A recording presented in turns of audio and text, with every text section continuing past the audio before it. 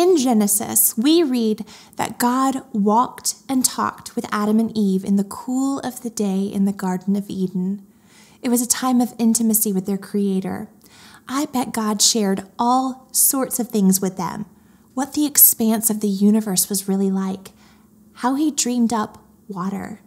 What the relationship between the Father, Son, and Holy Spirit was like. All the different types of angels. What heaven looks like. I mean, honestly, my mind can just go absolutely wild with the possibilities of what they discussed on their daily walks. But now that sin has entered the world, and we don't get to walk and talk with God in person like Adam and Eve did long ago, it can feel lonely deep in our hearts not to experience that intimacy with our Creator. It's what we were created for, to know God deeply and to enjoy Him forever. But I have really good news. Just because we don't walk and talk with God down the street or grab a cup of coffee with Him at Starbucks, He has created many, many ways for us to talk to Him throughout the day. And here's what's even cooler. He still talks back. We have 3 layers to ourselves as humans. The outer layer is our physical body, our hair, our skin, our teeth, our nails. Our second layer is our soul, which is our desires, our personality, and our will. And our third layer is our innermost layer. That's our spirit. This is where the Holy Spirit lives once you become a born-again believer. It's through the Holy Spirit in our innermost core that we can communicate with God, which is what you've probably heard of as prayer. Though prayer is one way we can talk to God, it's not the only way. We can also talk to God through worship, through music and dancing and praise. If you've never prayed before, it can feel kind of weird to get started, almost like you're kind of talking to the air. That's a very normal feeling. I definitely felt that way when I began practicing prayer. And honestly, that's exactly what you have to do. Practice prayer. You can pray to God about anything. There's no script. There are no rules. There's no right or wrong way to do it.